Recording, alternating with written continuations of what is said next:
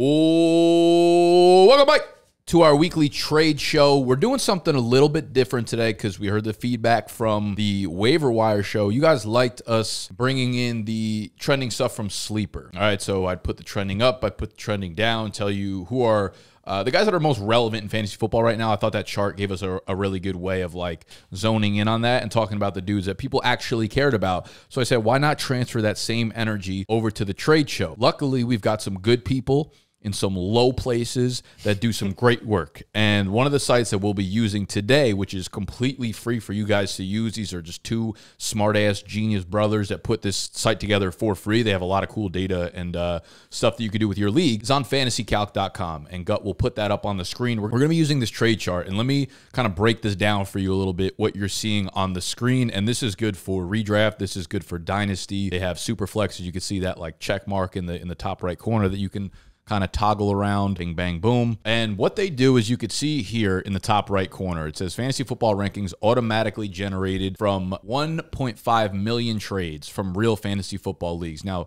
they have Fantasy Calc integrated their API to different websites, Sleeper, and some paid leagues. I'm actually not sure exactly where they come from. I know they're from like more thorough and real fantasy football leagues. So they basically take all the real-time data that's happening in trades and in leagues that are some paid, some free, but on more serious platforms for the most part. And they have a bunch of algorithms running basically telling you how valuable a player is based on the market. So similar to Keep Trade Cut, where Keep Trade Cut basically has people flood to their website, and based on people like picking and choosing who they would rank players where, this actually takes it straight from league data. In my opinion, that's a lot more accurate because you can go on Keep Trade Cut and be like, just get this shit out of my face and click random rankings. You know what I mean? Like, you ever do that? Yeah.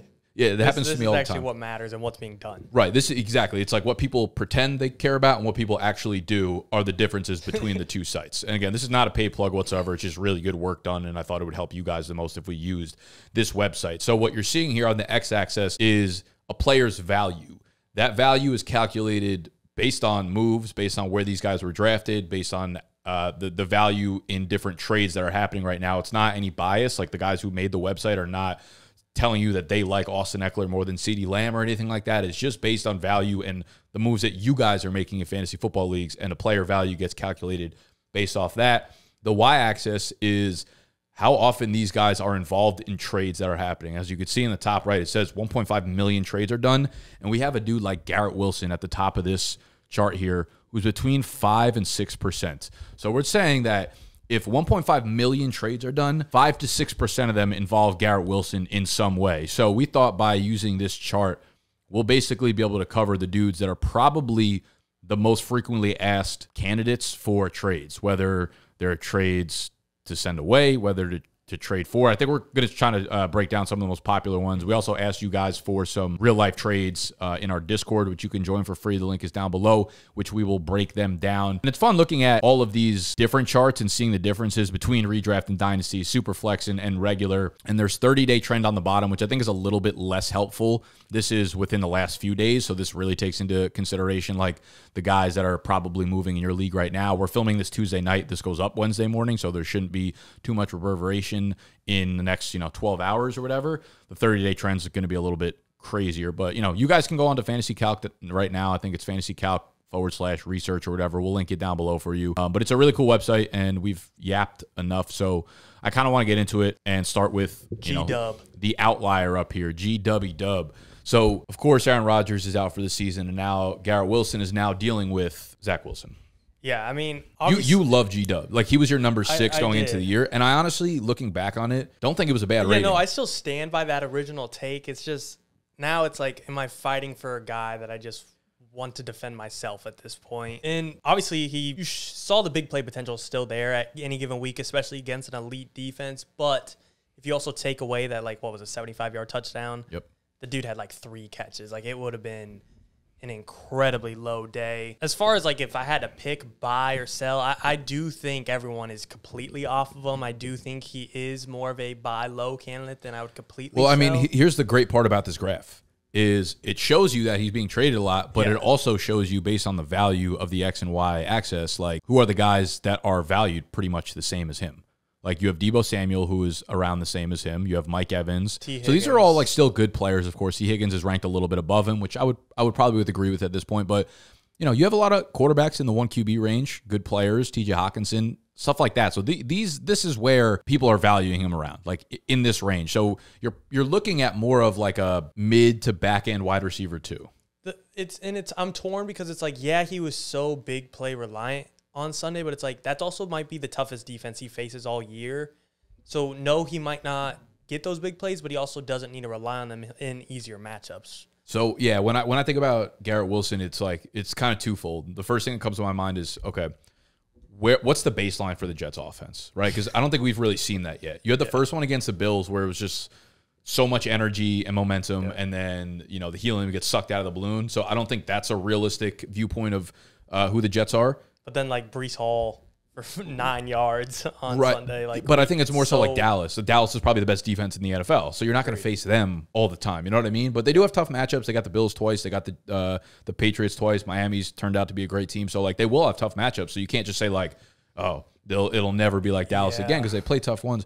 I think what probably helps is trying to look at like precedent of this. When have we seen really good talents play with shitty quarterbacks?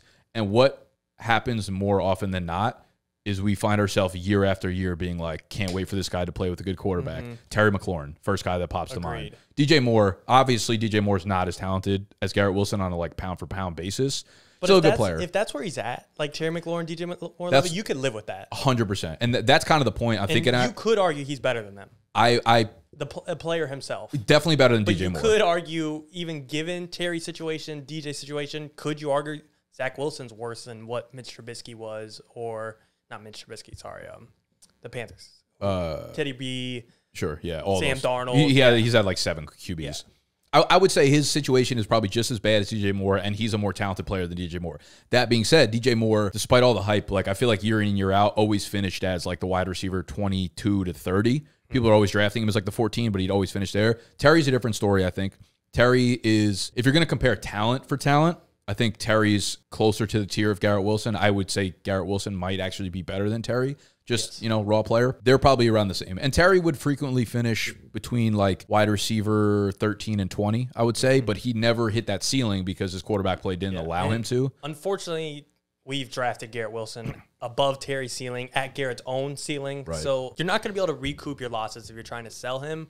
But I also think if you hold, like, it's not a complete flop. You're still going to start him every week. It's not some guy that you paid a first-round, second-round pick for. Now you got to throw him on the bench. It's just there's people like ranking him around like wide receiver 33 to 36, and I'm like, that feels. Yeah, exactly. I get it. Like Zach Wilson is there, but Garrett Wilson will have huge. He'll be inconsistent. Like that's it'll ebb and flow with. I think last the New York week Jets offense. I put him at like 18 or 19, and that felt a little high, and I got a little lucky with the big play, but that's what he's so good though. He's going to make plays like that. He's going to make those grabs one-handed in the back of the end zone. Like he'll end up scoring like 8 or 9 touchdowns, but the Jets will throw for fucking 15. So it's like, oh, he's got to get lucky. It's like he's so good that he makes his own luck in a sense. But it's like yardage and reception numbers are not going to be great. So I would almost look at him the same way that you've looked at Terry McLaurin in the previous years, where you're like, all right, probably going to finish as like the wide receiver 18. Take the good with the bad. If you want to move him, cool. I think if we compare him to, the next outlier on the chart here is T. Higgins. Now, T. Higgins is up here, obviously, because he busted in week 1. Big game in week 2. Crushed it week 2, but now there's like a ton of uncertainty around Joe Burrow and his calf. We don't really have any news about Joe Burrow's calf. This one is so hard for me to give like a concrete take on. I mean, you see Jamarr Chase. We're going to get to him eventually, too, if we want to just bring him up now. Like, we just don't know. It's so easy to say they were bad last year. They started 0-2. They could do it again, but it's like, is it the same situation? It's not. Like, it's because he's hurt. It's not because they're off to a slow start. It's because they're straight up not the same.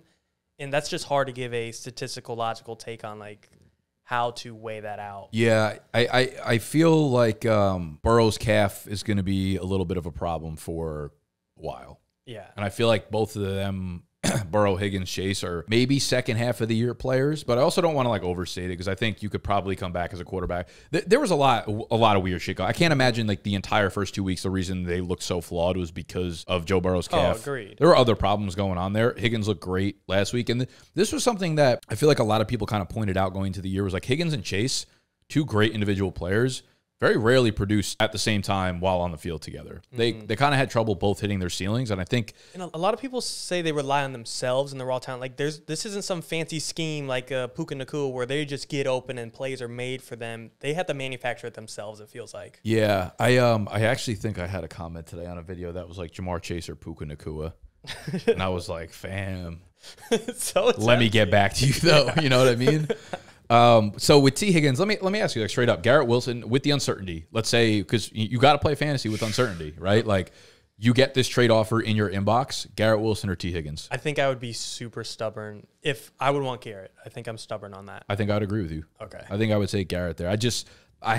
If push comes to shove, one of these guys, let's say just everything shits the bed in their current situations, I just trust Wilson to be the one to like come out as the bigger man on top there. Agreed. I just think he can make the big plays and make shit happen there. Like, because Higgins, it's like Wilson, like you're fighting the quarterback battle, that's known. Higgins, like you're fighting the quarterback situation itself. I don't want to say Burrow's bad by any means, but like you're fighting an uphill battle in the offense, and you're also fighting Jamar Chase. Like it just feels like there's more things you have to get. There's through. definitely a lot of moving parts there. Yeah. But I almost feel like Cincy's kind of just been that team for years now. It's like, oh, there's all this bullshit going on. They keep producing. Like I'd still want to see Higgins, but I'm a little bit nervous about the Burrow situation. Do they have him push through it and re-elevate that injury risk?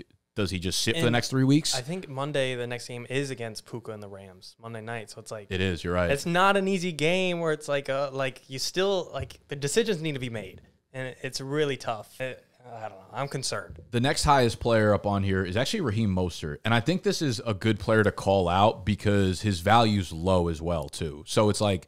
It's a combination of... I'm surprised it's low. Me too. The fact that it's all the way down here, I guess you look at like Brian Robinson, and maybe this does not account for as much like the last 24 hours or so, and I'm sure like over the next 24, it'll update more and more and more, and they'll keep moving down. But I think realistically, like Raheem Mostert was a 10th, 11th round pick. He didn't have like a super good week one, so it's like slow to adjust. But Raheem Mostert, if this is true, like based on this chart, which again is pulling from real leagues on Sleeper, if his value is really all the way down here where these other guys are, actually, there's a lot of good players down here. Raheem Mostert, Brian Robinson. I like refuse to believe it's this low. Like I think. But if you can buy him, apparently around Jerry Jeudy range, like. Well, yeah, DJ Moore, Rashad White. I think that's probably around the right range because people still have their skepticism about Raheem Mostert, being able to hold up for the entirety of the year. They're definitely a pass offense when the defense dictates it. But I also think this means that if his value's in that range, like, I mean, do you put Raheem Mostert, in my eyes, like Raheem Mostert should be closer to that like 4K to 5K range. Yeah. He's shown enough for me to want to throw him into a tier where like we probably should have been drafting him in the 6th round maybe, right? He's clearly got the role. And I'm thinking like, yeah, I want to buy this dude. I want to start sending offers for him. I think I'm not going to compare him to Kenneth Walker, but he's like smack dab in the middle of Kenneth and Khalil Herbert for the most part. I think he needs to be way closer to Kenneth. K9. Yeah. I think, but that's like the nature of trades in redraft leagues. It's like the name is sticky for like 2 to 3 weeks. And like as the weeks go by, they get a little bit less sticky and a little bit less sticky, and people stop being obsessed with them. But Mostert's getting all the carries in that backfield. Davante Chain finally had his first game on Sunday. He had 1 carry, I think. Yeah. Jeff Wilson, I guess, eventually will be back, and maybe that's like holding people off. But do we think like rumors could start up again with JT? Yeah, it's definitely. I think maybe all this stuff starts to factor in, but. Raheem Mostert kind of feels like a little bit like the Puka of running backs, where I feel really confident for the next month we're going to get high-end production. I was just going to say 3 to 5 weeks, I think you can definitely count on him for sure. Yeah, Raheem Mostert's definitely a buy for me. We've got A.J. Brown all the way over here. It looks like he's involved in a little bit less than 3% of trades. His trade value is very high at around the 7,000 range. Torn on him. Like if you look at between the splits of him and Davante, like they're identical. Yeah. Like there is no one's really being favored more in routes and targets per route, no matter how you want to break it down. I want to say their A-dot, one of them had a higher one. It might have been Davante. Probably Davante at this point because he's gotten a lot of big plays downfield. But as far as actual like shares and attention, it's the exact same, and I don't know if that gives me confidence or concerns me. Like that does it give me confidence? Like AJ's due for his big game as well? Or does it concern me like Davante's eating just as much as AJ, and we spent so much more on him? Yeah, I think one of the problems now is it's possible that, okay, I look at New England, and New England's like sole purpose of that game was to make sure that they didn't connect on deep shots down the field. And then you move to week 2, and I think Minnesota probably did something similar, and it's the reason why DeAndre Swift kept eating. So I think teams are playing Philly to say like, hey, their best players are Devonta Smith and AJ Brown, as they fucking should. And I think we're seeing a transference of like the way the NFL is being played. And I heard this a lot on like podcasts throughout last year as the year went by, and it's like, why Mahomes and those guys don't take as many shots downfield, because most teams are starting to play the cover 2, the deep 2 safeties, so you can't take it. You have to take the dink and dump stuff. And that becomes a problem with a guy like A.J. Brown, who's right now averaging 9.8 yards per reception. Last year, he averaged 17 yards per reception. Yeah, it was... So it's almost double because they were taking those shots downfield. And if they don't allow him to do so, Jalen Hurts is a good enough quarterback that's going to say, like, hey, we're going to win how we need to win. Like, A.J. Brown can, have his temper tantrum on the fucking side. And this was kind of why, like, not to victory lap by any means, we're only 2 weeks in. Like, I was hesitant to draft A.J. Brown as a wide receiver 6. I do think we swung a little too far past my concerns, like 9 yards per reception. Like, he could drop from his 17 and still average 13 or 14. And the passing game has to improve to an extent, like, because teams are also realizing we could guard A.J. Brown, we could shut them down. They're still going to beat us with their ground game, clearly. So I do think it'll bounce back to an extent. But this is a little bit why I don't think he was ever worth the wide receiver 6 in the first place. Yeah, so you're a little bit worried about him going forward. Who would you rather own, Davante or A.J. Brown? I think I would still have to stick with A.J. He's just more, like, pure alpha. And Davante's, like, phenomenal. No discredit to him. It's just... I love Davante. I wouldn't take him over A.J. Brown either, but I do like Davante a lot. But that's the thing. Like, we are at the point where it's like, I'm not going to fight someone that picks Davante. Like, it's fair. Let's jump back into Ja'Marr Chase, I think, here, because Ja'Marr Chase is not only attached to the tricky situation in Cincinnati now, but he's also put up a couple dud games in a row where it's like A.J. Brown, and then imagine if Jalen Hurts is dealing with a calf injury, right? Yeah. So Ja'Marr Chase valued all the way up there again. That this takes into consideration a lot of draft capital going into the year as well as like trade values now. So he's still going to be considered a really, really high trade value guy. Maybe I'm a fucking sucker. Maybe I'm a sucker here. But I'm probably moving Chase for... I might sell Chase for like 85 cents on the dollar right now. So I actually had a trade, and this will bring up a quarterback, unless you want to save trades to the end. I just had a comment that kind of stuck out to me. Sure. It was, this guy was offered Lamar Jackson and Calvin Ridley, and he would be giving away Ja'Marr Chase and Justin Fields. And I was like, kind of like, let me get back to you. Like, I don't... Okay, so it's Lamar and Ridley on one side. I don't know the exact format, half PPR. I'm just assuming basic stuff. It's tight. I think I would probably... Ridley and Chase are not that far off for me. No. They're definitely not that far. Where's Ridley in this? He's pretty far down, so we definitely... We don't even know his names. He's here. So he's around 6,000. So he's around like where Jalen Waddle is, 1 QB. This is probably as close to like redraft rankings, I think, as we can probably get right now with a little bit of movement after the season started. But Calvin Ridley here, yeah, like I think going forward, if you look at the projection of Calvin Ridley, knowing what we know now, if we redrafted, I think next week for this episode, we should do just a pure redraft, like redrafting the 2023 season again, knowing what we know now. Like, speaking of Chase, Brown, Ridley, like, how would you... Like, if you're redrafting today, you don't think, based on, you know how, like, all offseason, everyone was so, like, gung-ho on wide receivers? Yeah. Ridley's probably around that 1-2 turn if you're redrafting today. Sure. You know what I mean? Like, he's probably up there, and, I mean, Chase is... spicy to take him at, like, the 2-3. Yeah. Like, that was I remember people tweeting out, like, oh, my God, Ridley's finally got into the second round of these best ball drafts. But, like, I feel about as good as Ridley tied with T-Law as... I mean, he's again another inch away from a touchdown this week, and we're like, holy shit, Ridley's going crazy. So Ridley to Chase in name value. And I even feel gross kind of saying that, like, I'd still take Chase over Ridley. I don't even know if I had to make the decision, I would do that. They're close, and Lamar is obviously above Fields at this point. So I think I'd probably lean Ridley. I think I'd lean Ridley and Lamar. And to be honest, like, this was meant to be a Chase talk, but the Fields thing does concern me as well. Like, sure. So you are, like, taking double risk. Chase is kind of just like Wilson, where you just got to sit on him. Like, I wouldn't be selling unless you get that sharp offer like one we just mentioned. But that's what I mean. Like, with Chase and Wilson are different in the sense that you're not getting a pure thoroughbred for Wilson, but you would get it based on the name value for Chase. But I'm just saying, do not panic sell. Like, that would be... Don't make a reach like, should I trade Jamarr for like Debo? Like, that's just outrageous. You got any spicy players we want to talk about right now? I kind of wanted to buy Trevor Lawrence just because, like, he's put up he's got less than 30 points through 2 games. And I looked, that's like his worst start even since his rookie year. Are we talking about one quarterback leagues? One quarterback leagues. Okay. I don't necessarily know that's like, would you give up Brian Robinson, James Cook, or DeAndre Swift? for him? I'm kind of selling Swift. Like Really? It took okay. That's a good conversation to have right now. It took both Gainwell and Scott to go out. And like, look, he crushed what he was given. You don't think he's the guy there now? I think that's the thing. I think he's the guy, but he's not going to be the only. Like, I think he's a number one possibly now, but it's still going to be a committee offense. Is my point. Yes. I don't think it's a committee as much as it's like Swift's backfield with other guys still involved. I can't imagine they're giving Gainwell carries. I don't think there's going to be other. What makes me feel confident in this is that Rashad Penny got no work. If Rashad Penny feels like the only guy that could actually battle Swift for early down and like goal line-ish work, and I think Boston Scott left the game too injured. I'm not sure what I don't remember what it actually was. That's why. Regardless, though, like Gainwell will have a role because they trust him when he's healthy. But I don't think it's going to be enough to like move Swift out of RB2 range from now on. It's like we were looking for who's going to be the guy in Philly's backfield. I mean, man, Swift just put on an all-time performance. He just had a career day. No, like, and that's the tough part. Like, we've seen it could not be more opposite of week 1 and 2 for him. Like, yes. Even like 100 yards on the ground, no touchdown. Like, that's even impressive day. But now he went for $170, put up the TD. Just given his history also being a little injury prone here and there, and looking at them on the goal line, like there was no consideration. Like, let's give it to the back to punch him in. Like, it's like we're sticking. That's with probably the the scary part for sure. Yeah, but I think I think that is scary. I do think again though, like the way that teams have played Philly so far, I think we're going to see a healthy dose of that. We're going to see a lot of it. That's why Mostert and Swift are both so good of fantasy values right now, is because teams are going to be saying, hey, you're not beating us with Hill and Waddle downfield. Hey, you're not beating us with A.J. Brown, Devonta Smith downfield. We'll let you go 6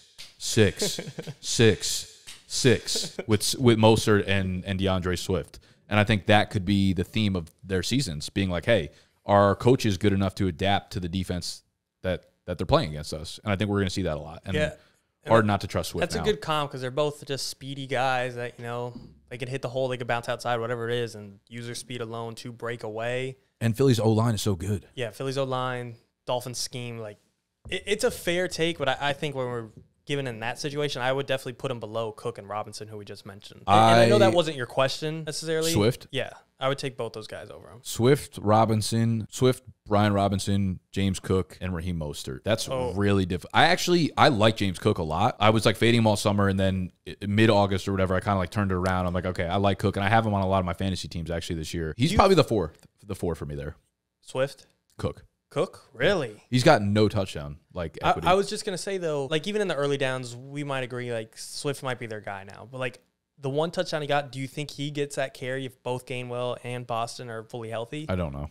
I can't answer that, to be honest. I can't answer that, but I think you could probably ask that with like any of these guys. James Cook definitely doesn't get him. That's my point. If Jeff Wilson's healthy, does Raheem Mostert get him? If Gibson is going to randomly get some fucking bullshit goal line carries. Yeah. B-Rob's been looking good, though. He's looked great. Yeah. B-Rob, there's still something in me that's like, it's a Washington offense. Don't invest like too overly heavy. This week against Buffalo, he's going to put up the donut. Yeah, this is the week that we're like, B-Rob must start. Fucking dud. Yeah, cool. We just saw Josh Jacobs against Buffalo have -2. Like, now we're like, B-Rob's, that's not B-Rob. I like all four of those guys, but I would hold on to Swift if I got him. I'm not looking to ship him at like a high end price or anything like that. I think you just probably have someone that you can put into your lineup as a nice RB2 for like the rest of the season. That's fair. I think he'd be my 3 below. I think I would go B-Rob, Cook, Swift, Mostert. Mostert's mainly just because of shelf life. Like I am concerned. It's hard. A lot of it does like I guess factor health in there, but I feel probably most comfortable with B-Rob's volume upside. I feel like in volume, in terms of comfortability, I would rate them B-Rob, James Cook, Mostert, Swift. Yeah. Mostert, Swift probably. But like upside on a weekly basis feels like Swift and Mostert just like take that crown. Yeah. Their offense dictates a lot of good possessions. As far as like efficiency goes, like Travis Kelce, I mean, he's back. There's no way you're getting him at like a discount right now. He only ran like 50% of the routes, and he's already leading the NFL in targets per route run. He's going to be such a monster for them. What do you think about both of those? Like, Kittle's like, dude, please just be better. Like, I tried finding... Somebody's got to do something. I tried finding a stat to be like, oh, he's still getting this. Like, it's bound to bounce back. Like, I couldn't find anything. I just want him to be better and there's yeah, dude, I don't really know what to say because it does feel like this week, Thursday Night Football against the Giants, he could get a crappy touchdown. Who? Kittle. Niners versus the Giants Thursday. And it's like, okay, we're all back in, but it's like, still, I don't... There's part of me that's just like, oh, there's too many mouths to feed there, but it's like, plenty of tight ends eat when there's other mouths to feed there. They just like get it done. You know what I mean? Oh, I actually want to bring up one other person, but I have no idea where we're going to be able to find him in this shit show of names. Alexander Mattison. So Alexander Mattison. You called it. So I said, I mean, I didn't really call it. That part was easy to see coming. You could say I called it if he starts doing well over the next 2 to 3 weeks. But in last week's trade show. Chargers, though, this week. Yeah, in the trade show last week, I was like, Madison's going to have a bad week against Philly. So he starts the season off back-to-back bad games. Everyone's going to hate him.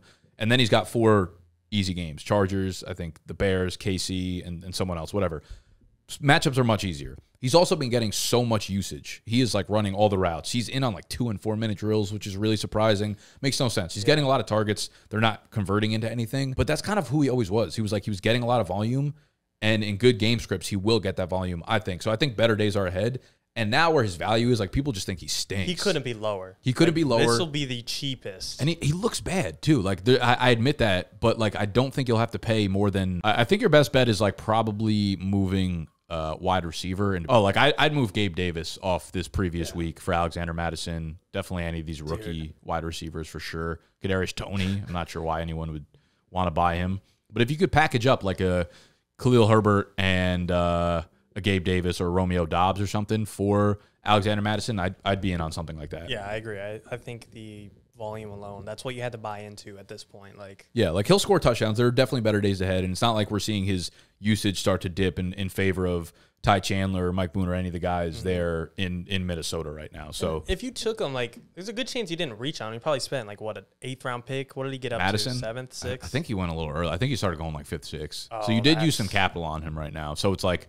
It's not a freebie. I mean, still, you can't sell them by any means. If you're on the end that owns them, you'll get $4. But the good part about Mattison kind of is like it's hard to trade for players, especially this early in the season, because when guys draft players, they do it because they like the players. But there's just not, even me saying it's a good idea to draft or trade for Mattison. It's not me being like, no, I believe in him so much as a player. It's just like he stinks right now. The James Conner role almost Connor looked kind of good this week. No, yeah, but that's just kind of the what the hell? The same math. Like he's just gonna get the work, and it's got to go somewhere. Should we talk about the Rams for a second? Just like Puka, the Jeremy Lin Pukasanity, Pukasanity. Dude, I'm making my rankings. I'm like, dude, this guy's top 15, and it's like I don't even know. I don't know if I have him too low. Like, right, because you put him in top 15, there's gonna be teams that are asking you like, yeah, do I start Puka as my wide receiver 3? It's like, fam, Puka has to be in your fucking lineup right now. I kind of think he has to be in the wide receiver 1. What's crazy to me is like he could take a step back in like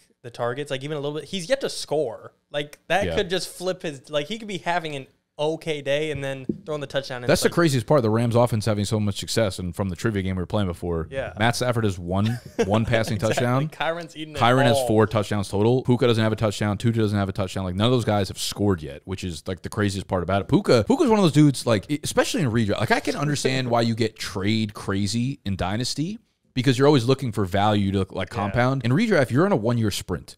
Why are you trading a good player? Like, this is the guy that's going to get you wins right now. And he's going to be good when Cooper Kupp comes back, too. Maybe he's not Cooper Kupp level of good, but he's still going to put you up wide receiver 2. Even 3 numbers is still something you could throw into your lineup and feel good about on a weekly basis. Yeah. Selling Puka just is fucking insanity. That and, like, Stafford couldn't look more dialed in. For real. This dude wants to show he's worth the bag. All right, let's move over to the Discord. You guys can join us. We have the BG Fantasy Discord. We have the BDG NFL Trivia Discord. We told people to drop a whole gang of questions in both. So, Udati, 12-team, redraft, half PPR. Gibbs plus Drake London for Isiah, Pacheco, and Addison. I think. On the surface, you see Gibbs and London, and you say, of course. Yeah. That's what you were about to say. 100%. I don't know if you can convince me off of it. So, I'm kind of seeing... I'm starting to like to use this phrase for whatever reason. 2 ships passing in the night. So wise. So beyond my years, people have been telling me, even though I'm like 45 years old. Pacheco, he just took basically every carry in the backfield, right? He's been working his way back. He missed all of summer. Didn't get much work in the beginning of the year. This Sunday, he got every carry in that backfield. Didn't turn into much. I think we went like 12 or 70 or whatever. But he's going to become more and more the guy as the season progresses. He's going to be – they don't have – like weapons in that offense. It's basically Kelce and whatever they use in the backfield, which is Pacheco. Addison can only go up as well. I mean, he scored 2 big plays so far. And so tell me this.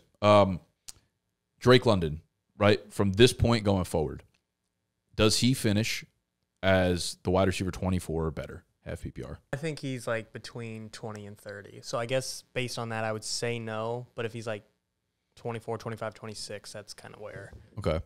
So I would say reasonably, yeah, that's probably right. I think it's probably 25 to 30. There's just going to be games where he literally goes 1 for 19. Yeah, I think that's just going to happen, and that kills fantasy.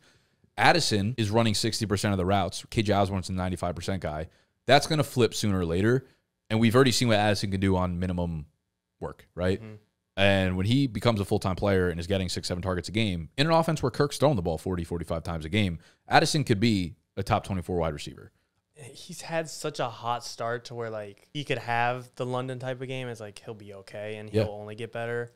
So that's what I mean with that. Like I think if Arthur Smith wasn't the Falcons coach, this could be such a different conversation. Of course, but you have to be realistic here, exactly. You know? I agree. And then I look at Pacheco, who is starting to get more and more work. Gibbs, we'll see what happens with David Montgomery. They did just call someone up from the practice squad, so he might miss a game. I just think we know what Gibbs' role is here. Sure, it might, like, fluctuate from week to week, and maybe one week he'll get 15 touches, and then the next week he'll get 11. But I don't think we'll ever see like a 20-touch game out of him, at least not right now. I don't think they're comfortable giving him that. And I think, like, obviously I'd take Gibbs over Pacheco just straight up for the rest of the year, but I do think the London-Addison conversation is a realistic one to have. I think at the end of the day, I'm just playing devil's advocate, and I would definitely take the Gibbs and London side. But I do think, I do think when you look a little bit closer, like, it's easy to see Drake London and be like Drake London, but it's also easy to look back to week 1 when he caught 0 fucking passes, you know, and those games are going to happen in the Falcons offense. So I don't know. The way I see it, I think, is like London and Addison could both sneak into that wide receiver 2 top 24 range. And Pacheco, I think we both agree, is just RB2. That's his value. Yeah. Gibbs has that upside. Yeah. Could he be RB1? Like, it's a very big could, if and but just with that upside, that's kind of the sway. I'm just saying there's definitely a world where, like, Pacheco scores, he goes 16 for 100, 2 touchdowns next week. The more we talk about it, no one got fleeced. Yeah. But I definitely do still lean. Yeah, I think, like, comfortably, definitely the Gibbs and London side, but I really wouldn't be shocked if, like, over the next 15 weeks, this side outscored that side 6 times or something like that, you know? Oh, this is a good one. This is Dynasty. Zay Flowers for James Cook. I think I'd go Zay. I'd go Zay, too. I think whenever doing, like, a tiebreaker like that, just the shelf life of receiver versus running back. Especially running backs today. It's not like an elite running back, I think we've almost seen enough from Zay to be like, okay, maybe he's not a wide receiver 1, but he's going to be like a player in the NFL for quite a long time. 12-team, full PPR. I traded JT, Joe Mixon, Chris Godwin for Josh Allen, Davante Adams, Brian Robinson. I start, when I see this many players, I try to start to break it down into, like, who's the best player in the trade, who's the worst player in the trade, and is everything else just kind of like even? So for me, the left side, Mixon and Godwin, pretty comfortably feel like the worst players in the trade, right? Like, Mixon is just such a floor player. Godwin and Mixon are almost like the same player in wide receiver running back for him. It's scary because that might be true in the fact that JT himself isn't the worst, but it's like, we just don't know. That could be the worst situation.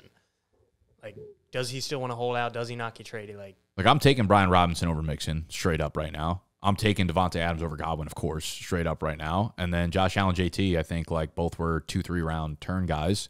And maybe you take JT now that we're like 2 weeks into the pup list or whatever, like, by a little bit, but probably not even. I think the right side of that trade kind of smashes it. I mean, Josh Allen's just such a haymaker in that. It's like, I don't know what, like, you could have dropped B-Rob and be like, all right, now let's talk about this trade. Like, I think 100%. B-Man, 14-team, half PPR. Need to upgrade running back. Give Puka or DJ Moore and Sharbs for Mixon. Who do you like rest of season more, Puka or DJ Moore? Puka for sure. But look at that guy's running backs. Sean Tucker's a starter. Ain't no way. No. Oh, wait, that's his side? Yeah. Oh, Demon's hurt. Sean Tucker's hurt. He's down bad. Ayuk, Waddle are on the bench, too. He's got Aaron Jones on IR. Okay. Aaron Jones should be back hopefully soon. I'm okay with DJ Moore and Sharps for Mixon. Like, I don't love Mixon as a player, but I do still think his floor is really high when Burrow's back there and healthy. Yeah. The only problem is, like, you need an upgrade to running back now because those guys like Montgomery and Jones are not healthy. I don't know if Burrow's healthy right now. You know, I don't know if, like, Mixon getting into your lineup right now, or they could lean on him more though because Burrow's out. So I would not give up Puka and Sharps for Mixon, but can you click on his team? Yeah, you also have a lot of firepower, dude. Justin Jefferson, Dude, like Puka. Waddle and Ayuk are on the bench. Yeah, Like, probably because they're maybe banged up. But maybe. I think you can upgrade it even more, to be honest. I think you could maybe even package 2 wide receivers. I think you could look at packaging. I think you have the right idea, though. Like DJ Moore and Zach Charbonnet for Mixon makes sense, but I think you can upgrade that. I think you can go with like Brandon Ayuk and Charbonnet, or like if you could go shop for like a B-Rob right now, right, or any of the guys, those 4 we were talking about, Mostert, B-Rob. You can do. I think you could do more than that with those. With this, like obviously Justin Jefferson's untradeable, but package like Puka with Charbonnet. And if you want to throw somebody else in there, whatever it is, like someone not too valuable, you can go up in the tier at running backs. You could look at dudes like. I mean, to be honest, I don't think ETN's like a crazy. That's a great pull. I didn't even think about that. See if he wants to get rid of like ETN, someone in that range. I'm trying to run through the teams right now, actually. What do you think about like a Jacobs? I was just about to say you couldn't get Jacobs, I don't think, with DJ Moore and Zach Charbonnet, but if you went like Puka and Charbonnet, you might be able to get Josh Jacobs. Like those are the trades I would try to look up to. But Puka and DJ Moore feel like they're different tiers right now, so use that to your advantage when like stacking for other options. Yeah, let me pull up the teams. I definitely value Puka over DJ Moore, but don't feel like you are not allowed to separate from Nakua, because based on your wide receivers, it doesn't matter. Like you could lose. You could sneaky also look to move DJ Moore for like Tyler Algier. I think Tyler Algier is like kind of still a good player to buy on. I don't think I would. I don't know if I'd sell DJ Moore for him. But like Josh Kelly's like no one wants him anymore. Like you could. I wouldn't sell DJ Moore for him, but I do think he's a decent target. Yes. That like if you could do a swap almost. James Cook could be a good target. Padding a good wide receiver with a running back for him. Rashad White kind of falls into that range. Any of those guys that you feel... Alexander Mattison. I mean, honestly, you could try to flip DJ Moore for Alexander Mattison or something like that. Anyone who falls into that range that's like pretty good that you know you'll get like decent RB2 range from, that's where you do the DJ Moore plus Zach Charbonnet. Once you add in a piece that you feel really comfortable with, the Pukas, the Waddles, the Ayuks, you got to make sure you're getting someone back that you know is going to produce for you. That's kind of the way I would look at that. Definitely got options, though. I would be pretty confident in your situation, even with the thin RBs. Yeah. All right. I think we're going to wrap up there. Any other dying words? That's it. That's all she wrote. Sweaty again. I know. I was about to say that. As always. Cook on the fan. As always. All right. Well, that's going to be the trade show for this week. We will be back maybe next week with a trade show, but I do think it would be kind of fun to redraft a 2023 draft based on what we know following this upcoming weekend's games. If you want to see that, let us know. Do you want the trade show? Do you want the draft? I think the draft would be more fun, and then we'll get back to the trade show right after that, all right? So I'm telling you to tell us, but we're already fucking telling you what we're going to do. I love you guys. Subscribe if you're new here. Hit thumbs up button if you enjoyed. See you next time.